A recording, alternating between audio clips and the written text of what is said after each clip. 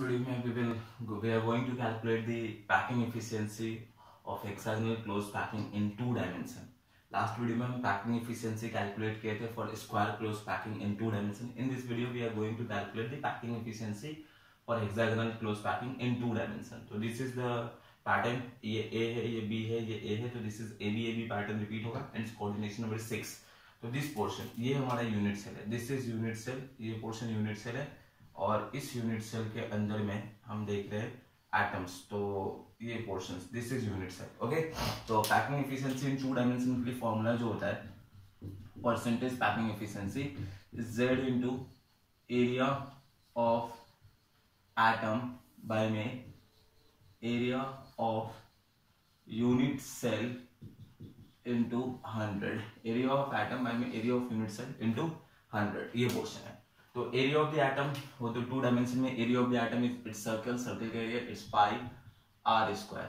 Area of the unit cell and z निकालना पड़ेगा. तो इस यूनिट सेल में z एटम्स कितने हैं, तो as we can see that इसके अंदर में z जो होता है z 1 प्लस एक कंप्लीट एटम है. यहाँ पे ये सेंटर पे एक कंप्लीट एटम है, यहाँ सेंटर पे कंप्लीट एटम है एंड ये सारा पोर्शन है. तो देखो अगर ये एक एटम है, ठीक, if it is divided into 2 section, ऐसा डिवाइड होगा. So this portion is 1/2, this portion is 1/2. ठीक, if this is an atom and this is divided into this section, so this is 1/4, 1/4, 1/4, 1/4 होगा. And if this is an atom and this section is divided into this section, ऐसे divide है, तो this is 1/3, 1/3, 1/3. Okay, तो यहाँ पे जो portion हो रहा है ना, this is 1/3, this is 1/3 of an portion. Suppose यहाँ से इस लाइन ड्रॉ करते हो, ये 1/3 हो जाएगा, ये 1/3 हो जाएगा, ये 1/3. तो इसके अंदर में, ठीक है, इस रेड लाइन के अंदर में सिर्फ 1/3 है, तो ये 1/3, ये पोर्शन जो हो जाएगा 1/3, 1/3, 1/3, 1/3, 1/3, 1/3, 1/3. तो एक कंप्लीट एटम है और 1 2 3 4 5 6 एटम्स का 1/3 पोर्शन है. तो 1 complete atom at the centre and 1/3 into 6, तो टोटल, तो ये पोर्शन कैंसिल 2, तो ये z इक्वल्स टू जो हो गया z equals to 3. Total number of atoms in the unit cell is 3.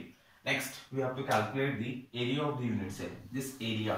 तो अभी देखो इस एरिया को जरा देखते हैं. सपोज ये डिस्टेंस जो है यहाँ से यहाँ तक डिस्टेंस r, यहाँ से यहाँ तक डिस्टेंस r और ये टोटल a.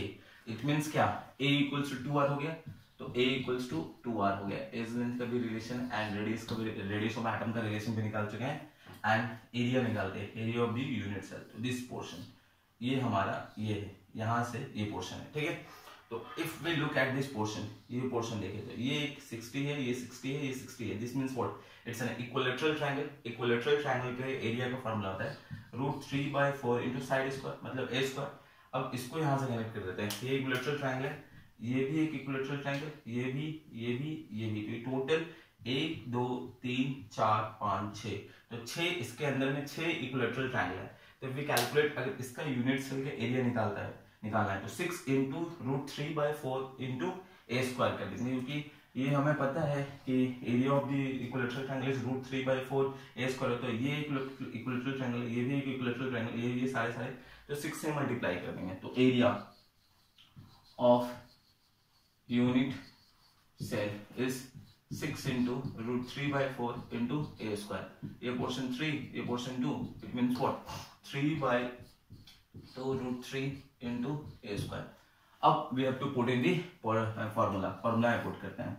तो परसेंटेज पैकिंग एफिशिएंसी z की जगह पे कितना है, it's 3, z की जगह पे 3 और area of the atom is pi r square divided by area of the unit cell is 3/2, 2 ऊपर ले जाता हूँ, 3/2 होता है, 2 ऊपर ले गया, यहाँ पे लिख दिया 2. ओके, और into √3 into a square into 100.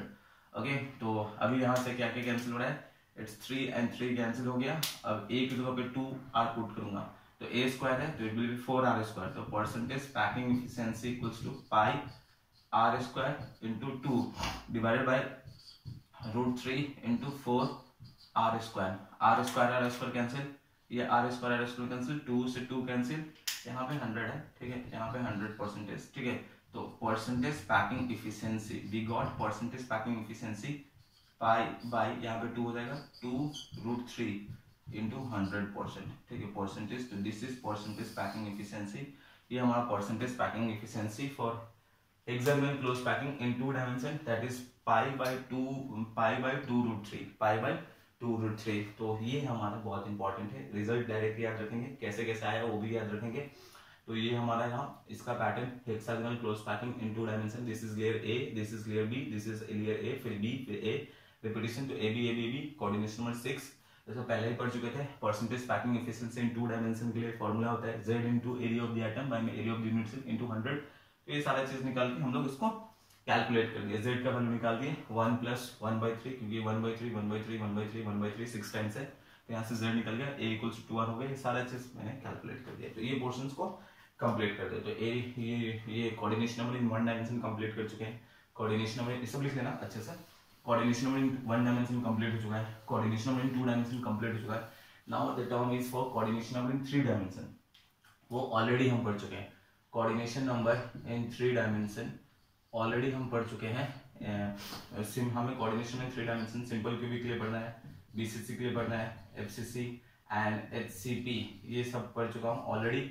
Go to the lecture 15 से लेक्चर 19, लेक्चर 15 से lecture 19 of solid state chapter में जाओ, ये ऑलरेडी हम पहले ही मैं बता चुका हूँ। तो इसके लिए कोऑर्डिनेशन नंबर 6 बताया था, बीसीसी के लिए कोऑर्डिनेशन नंबर 8, एफसीसी के लिए कोऑर्डिनेशन नंबर 12 और एचसीपी के लिए कोऑर्डिनेशन नंबर 12 ऑलरेडी हम पढ़ चुके हैं ये question. So this is coordination in 1 dimension, coordination in 2 dimension, and this was coordination in 3 dimension. अब इसमें हमें voids पढ़ना होगा। In the next video we are going to cover voids। 2 type के voids होते हैं, octahedral void and एक void होता है tetrahedral, that is 2z, उसके लिए फार्मूला होता है। तो in the next video is very important, जिसमें मैं octahedral void के लिए फार्मूला प्रूव करूंगा z and tetrahedral void के लिए फार्मूला प्रूव करूंगा 2z। तो in the next video वो पढ़ते हैं हम लोग। तो ये सारी चीज को important कंप्लीट कर दो। Thank you.